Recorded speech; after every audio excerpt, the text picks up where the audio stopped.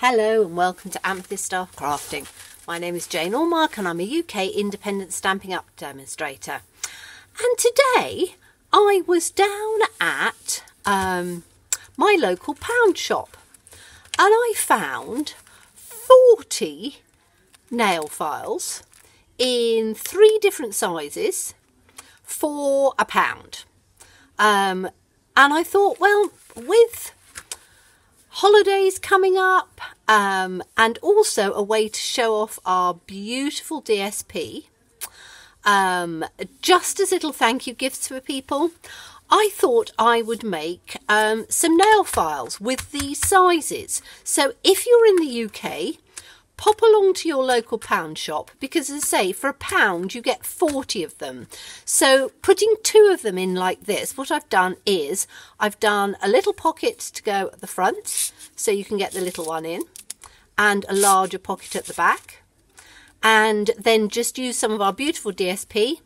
And there are 2 different colours, so you've got sort of a darkish charcoal grey one, and you've got the pale sort of beige one. So I've tried to sort of tone them up with different colours.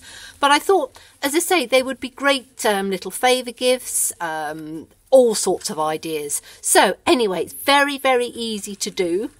And I'm using, for this particular one, the new, which is a bit of a sneak peek because it's the new, I need to find out what it's called, Frosted Floral Speciality Designer Paper, and it is frosty and it's shimmery and there's lots of it, and it's available on the 5th of September.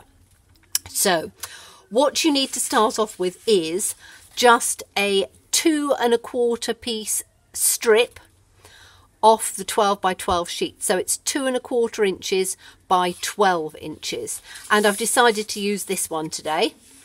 And I have made myself a little template of each one because it's easier for me to do it that way. So that's how I worked out exactly how I was going to do it. So let's put these 2 to one side and we'll make a start. So as I say, all we need is that 1 piece of strip of DSP, 2 1/4 by 12 inches.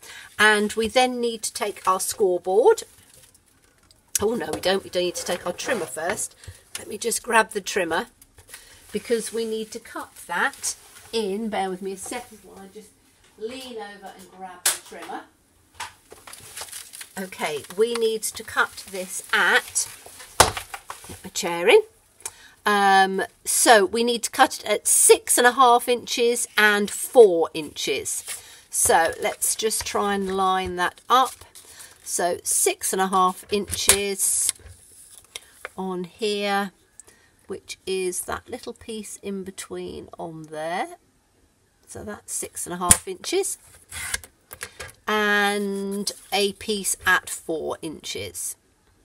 So that gives you both of the little holders, and you've got a tiny little scrap left over to do something with later on. So let's put that out of the way.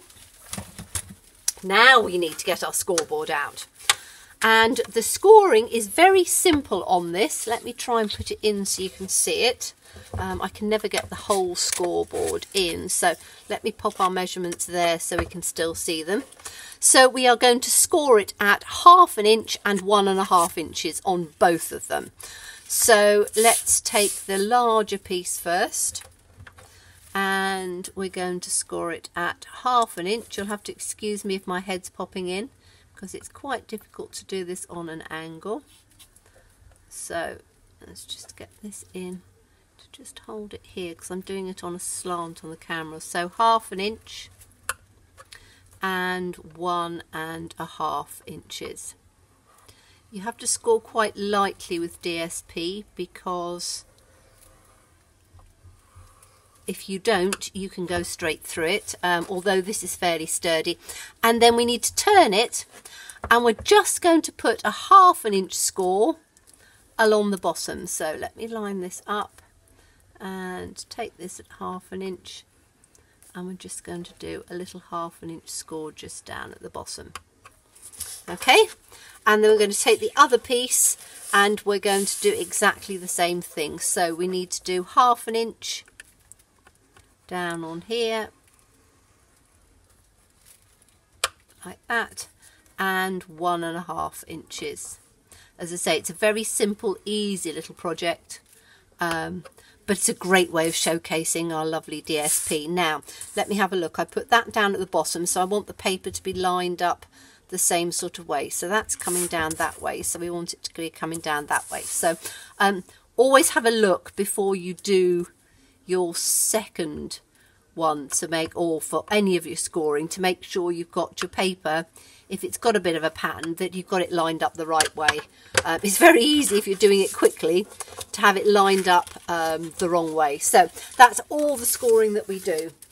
So let me just I'm going to put it in again for you. So it's a piece of DSP which is 6.5 inches by 2.25, scored at 1/2 inch, 1.5 inches, and on the end 1/2 inch.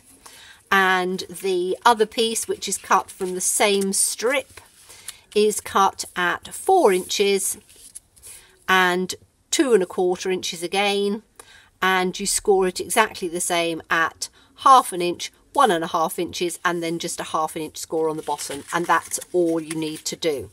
So with this, it's probably going to be a little bit difficult for you to actually see this, because and I've just realised that I've scored it up on the wrong one. So let me just do it up this way first, and then we'll try and score it across on the other side. So just gently sort of fold it up along the score line, and then turn it and fold it up along the score line. I tend to run my fingernail along it first to just get it to bend just a little bit, and then you can just straighten it out from there. And because I want it the other way round, I'm going to now just bend the paper back in the opposite direction. DSP is very good, in fact all paper is. You just have to bend the fibres slightly so that when you're folding it across, and you can decide whatever side you want, you can decide whatever DSP you want, but with so many of these little nail files, you could actually do a complete pack of your DSP, and then have them at any of the craft fairs or thank you gifts or whatever, and just give, you know, a few out at the same time. So now I am going to give it just a gentle burnish to just get it completely flat on there. And then on this little piece at the bottom, we're just going to fold that piece in, and I'm just going to do that with my fingernails, and fold this piece in and do that with my fingernails. Okay, now there's just a little bit of cutting. So this little piece at the bottom, you're going to cut up to the first score line, cut up to the first score line again, and we're going to cut those little pieces away because we don't need them. So just cut those little tiny pieces away on both sides, like that. And then you're just going to notch in. So notching in right up to that corner to give yourself a little tab, and do exactly the same thing on the other side. Okay, so that's one, and we're going to do the same with the other. So just taking it up to that first little score line on both sides, cutting away the tab on that side, cutting away that little tiny piece on the other side, like that, and then cutting in a wedge on both sides. It just helps it to close easier. Okay, so now we have both of our pieces. So now let's get to gluing them together. Now you can use any form of glue you want. You can use Tombow, you can use tape, you can use, I need to get my Tombow, which is just up here. I tend to use, as you know, wet glue most of the time, because it allows a bit of wiggle room. With this, you need to be a little bit more careful, because what you're going to do is just run the wet glue just down on this corner. Says me, I've just been using it. I've just got a little blob on the top. So let's take this and just run it along. There we go.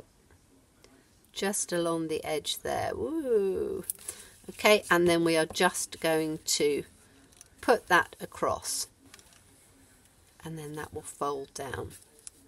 Okay, just give it a second for it to dry. As I say, you could use snail, you could use double-sided tape, whatever your preferred medium is. The Tombow is just the easiest for me. And then this little tab at the bottom, we're just going to put a little piece of wet glue on there and just pop that up. Now I'm putting this on the outside because when you put your nail file inside, if you've got that on the inside, it can catch. So that's one. And then we're going to take the other little one and we're going to do exactly the same thing. Little bit of glue on there. Just pop it across so you have a nice seam running right the way down the back. And then just a little bit of Tombow on the end. Like that. And then you can just get your little tab up like that.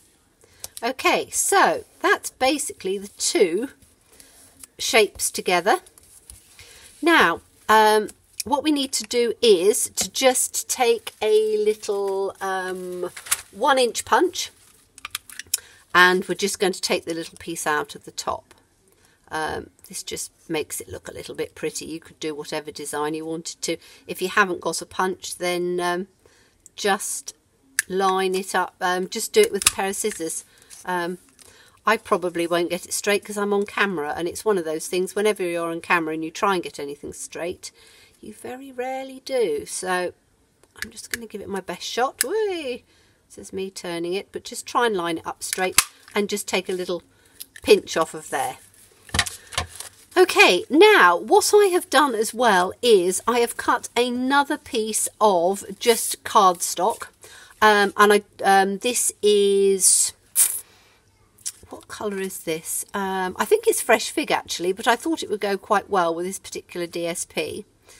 And so we are going to, this measures, let me measure it for you. It is 7 inches by 1.25 inches.